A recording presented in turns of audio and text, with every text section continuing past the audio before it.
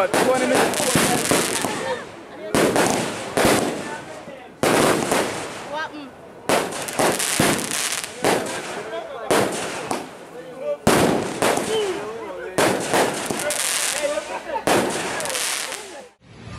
So this past weekend, as we rolled into the new year of 2023, the Catlanning Village Council held our first annual New Year's Eve community gathering and fireworks.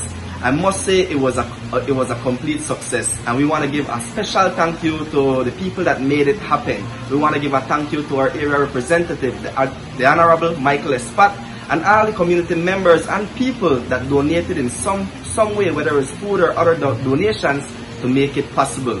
It was so good to see everybody come out and enjoy the fireworks that day. And like I said, this is the first annual, so expect it again at the end of this year, 2023, bringing in 2024. Cheers.